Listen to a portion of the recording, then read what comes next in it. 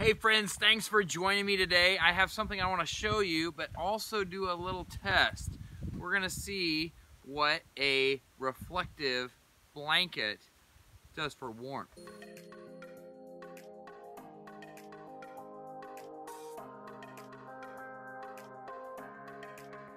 All right, folks, so it is chilly out here. So I thought, what better day to test out a survival blanket than today?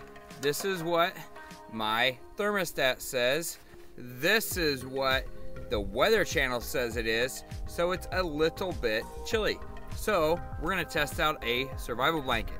The way I'm going to do this without a bunch of equipment, I'm gonna stick this under my jacket and then wait for 5 minutes. I'm gonna speed it up so you guys aren't bored.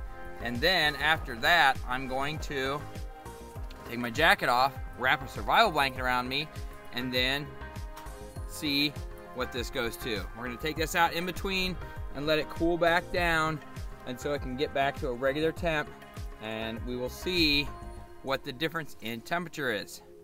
All right, so here we go. I'm gonna put this under here. I'm gonna zip up my coat so it's like a regular condition. This is a Carhartt, an insulated Carhartt jacket. Okay, starting the time, go.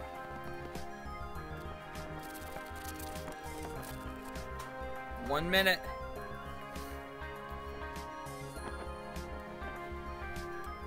Two minutes.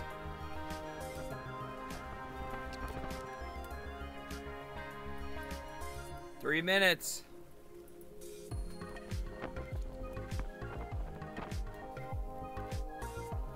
4 minutes.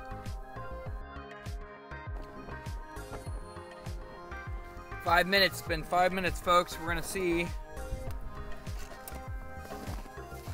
And it looks like it's risen almost 30 degrees. It went from about 8 to 36.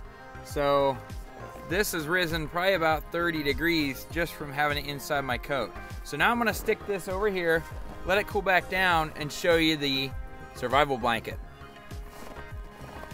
Okay, so here's the survival blanket that I have. It's made by S.O.L, Survive Outdoors Longer Company, and it's pretty compact. It comes in this little bag. It can be used for a lot of stuff, it says, many different things. I think one of these is really important to keep in your vehicle when the conditions get to where it's cold or where you need any sort of extra to survive if you were to walk someplace. If your car broke down and you had to walk a mile, could you do it with what you have on? Maybe, but this will give you better chances of survival. Maybe your car breaks down in a snowstorm, maybe it's put in a ditch in a whiteout. This will give you a lot better chance of survival. So this is an ultralight and compact package, it says, 7.9 ounces.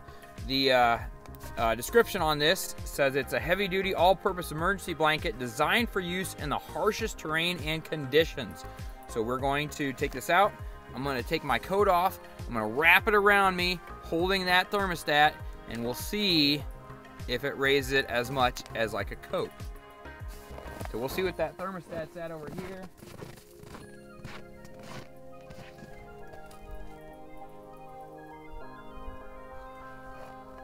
It's still pretty cold, so we'll give it some more time. You can see it right here.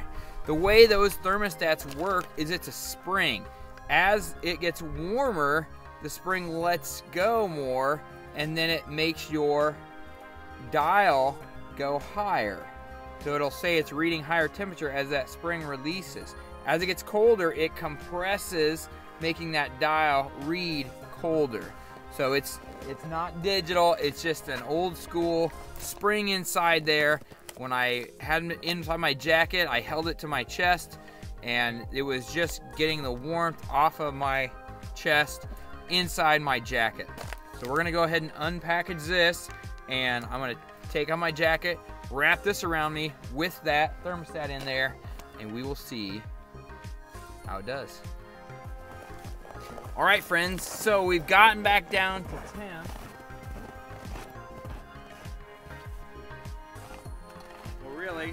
kind of stable right now. I don't think this thing is extremely accurate. It says it's right around 12 degrees here on this, but as you can see, the Weather Channel says it's different than that. So, you know, this thing wasn't that expensive, maybe $15, $12, somewhere in there. Not extremely accurate, but it gives a good picture of how much a temperature can change in just a small amount of time. So I'm gonna unravel this thing, take it out of its bag, wrap it around me as I take off my coat, and then hug this with this around me and see what the temperature does. This is gonna be a painful 5 minutes. So the quote that I enjoy, or that I subscribe to, is learn easy what others have labored hard for. So do this and it's gonna hurt, or just learn from me and you don't have to do this. So here we go.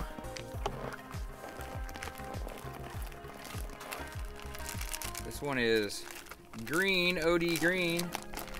So you could use it as a tarp or camouflage something. I think the challenge is going to be wrapping this back up.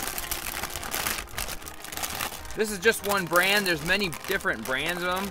I have another one that I got for Christmas, and it is thicker. It's bigger. It's also more expensive. So this one is a pretty reasonably priced one. So I'm going to wrap up in this, grab my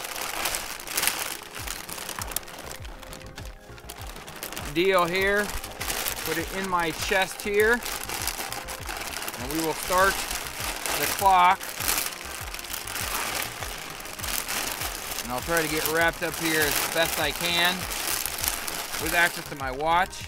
All right, we're ready to go.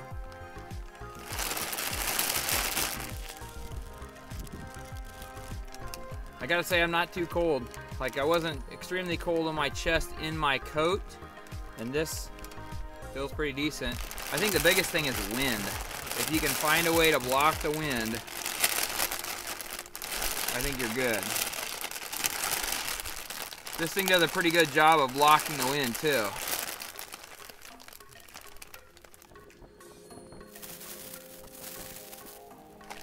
Been 2 minutes.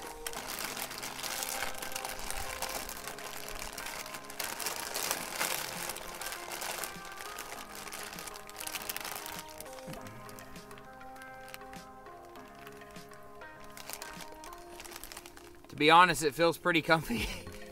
I'm not cold in my chest at all, and this thing is very thin. 3 minutes.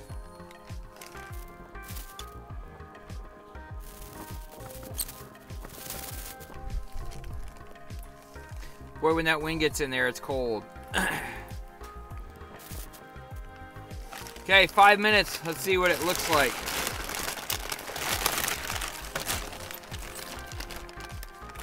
About 30. So in that time, it grew about 20 degrees just right here. But man, this thing is super thin. And it's probably more operator error on my part with this, because just standing here, it was hard to keep it. It was hard to keep it wrapped around me and still having access to my watch. But if I just wrap this around myself,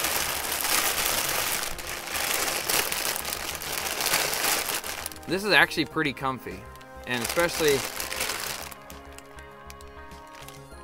if I wrap my face in it, it's actually pretty warm. So I'm going to recommend that you get an emergency blanket, a survival blanket, and stick in your car, because man, you do not want to be trapped or stranded or lost without one of these and without having a way to keep your body insulated. So there you go, folks. I hope this helped. I hope you got some information out of this. Remember, learn easy what others labored hard for. So remember also to work hard, because hard work is its own reward. Thanks for watching.